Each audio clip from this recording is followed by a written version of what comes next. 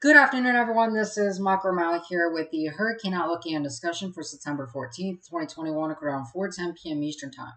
We have a lot to talk about today, including Tropical Storm Nicholas, which is still impacting portions of Texas and Louisiana, and two additional storms that might be forming over the next several days. So let's go and jump straight into everything. Taking a wide look across the tropical Atlantic this afternoon, we have our ducks lined up in a row per se. We have three systems to monitor the remnants here of Tropical Storm, still Tropical Storm Nicholas. We have Invest Area 96L and Invest Area 95L back here. And Nicholas will continue to be a threat over the next several days. 96L may be a small threat here to portions of the Carolinas, and then we'll be watching 95L as it generally tracks towards the west-northwest here and could get close to portions of the greater Antilles within the next week to 10 days or so. So looking here at Nicholas, again, sustained winds right now, still around 40 miles per hour. And again, the pressure has risen quite substantially. This is expected to be a tropical storm or a tropical depression. Really, within the next couple of hours, it's already beginning to decouple from the low and mid-level circulation at this point. And this is going to be moving very slowly. You can see the timestamp here on Thursday morning. This is still a tropical depression, only a couple hundred miles inland over portions of central Louisiana, over towards the Baton Rouge, Hammond area, sort of towards that area, towards like Lafayette. And those areas will be impacted directly by this, and it will probably take the core of this. Again, sustained winds will come down, so we're not going to be seeing anything like an Ida type repeat. But the problematic factor here with the slow motion is going to be the heavy rainfall threat. Rainfall amounts over the next several days for at least the next 3 days could exceed over 6 to 10 inches in spots from Mobile, Alabama, and the western Florida panhandle all the way through New Orleans and to near the Hammond and Laplace and Baton Rouge region, which has just been absolutely devastated by flooding and surge issues caused by Ida only a couple of short weeks ago. So unfortunately, the relief isn't going to get much of any better here because we're going to have heavy rainfall. We've already had flash flood warnings for portions of the New Orleans metro region, and I do suspect that Pontchartrain could flood over once again. Very susceptible. We saw that here with Ida, but again, this is going to be a real threat over the next several days, so make sure you pay attention to that. And the threat for tornadoes does exist as well, so pay attention if you are in that area to your local media and Weather Service office for official information. Taking a wider look across the tropical Atlantic this afternoon, we are still monitoring two additional systems out there, Invest Area 96L and Invest Area 95L. Both of these have relatively decent chances of developing, with 95L at a 90% over the next several days or so. And this will likely go on to at least be a tropical depression, if not a tropical storm. And we'll be watching for any sneaky developments here out of 96L, which we'll take a look at now. During the last several days, we've had a broad upper level low. We can see this here indicated by the water vapor satellite imagery. We've had a broad upper level disturbance over the last several days, which has been aiding in additional convection across this area. And this upper level low is beginning to weaken and retrograde westward. And we also notice that there's a pretty sharp tropical upper tropospheric trough here that is digging in, and this is again part in because this upper level low. So we notice that there's a ridge here kind of separating, and this tut that's in here. There is a lot of diffluent flow aloft here, which again is also aiding in that additional convection that's out here. But we notice that there is still some vertical shear, and if we jump back here to the visible zoomed in satellite loop here, we can tell that most of the convection is getting festered off towards the north and east and getting blown away from any established circulation that is trying to develop in this region.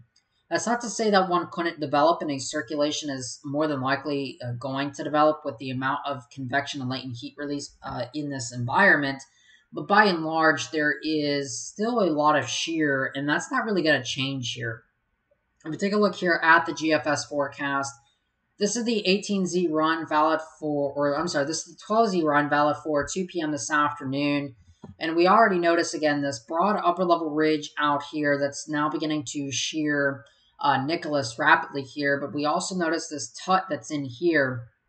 And this trough here is, again, responsible for creating some of that diffluent flow aloft, but is going to be shearing 96L as it begins to move off towards the north and west. And we can see that here in the model, that we don't really have a favorable environment that actually sticks. And in fact, we have a series of waves, of troughs rather, to the north that are coming by from moving from west to east.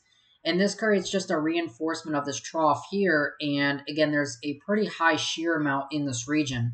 And no real storm can actually form. Now, at some point, again, near Bermuda, there does become a little bit more of a favorable pattern here after this particular time.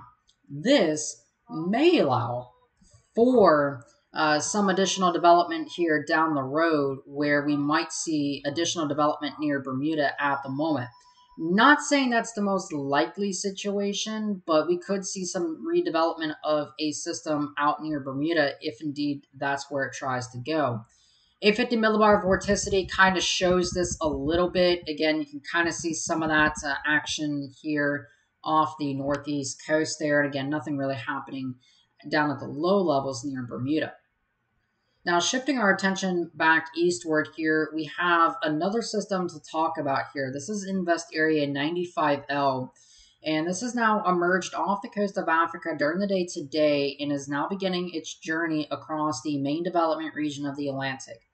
Now, we can already tell here that we have fairly decent mid-level circulation here, and you can kind of see it's trying to pull in some of the moisture and additional rotation from the south here and kind of curling it around on this northern end.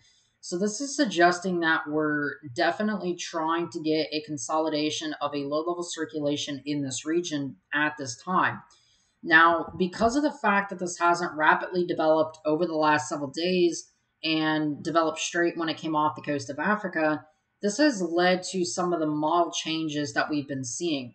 If we take a look here at the GFS forecast in the 850 millibar vorticity, we can see what's going on here. We have this area of vorticity south of the Cabo Verde Islands, and this is the main system to be watching during the next several days.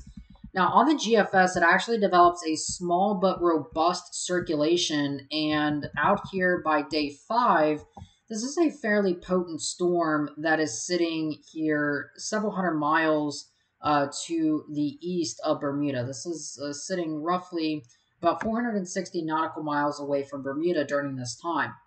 Now, the upper level environment during this time, though, will be becoming increasingly unfavorable.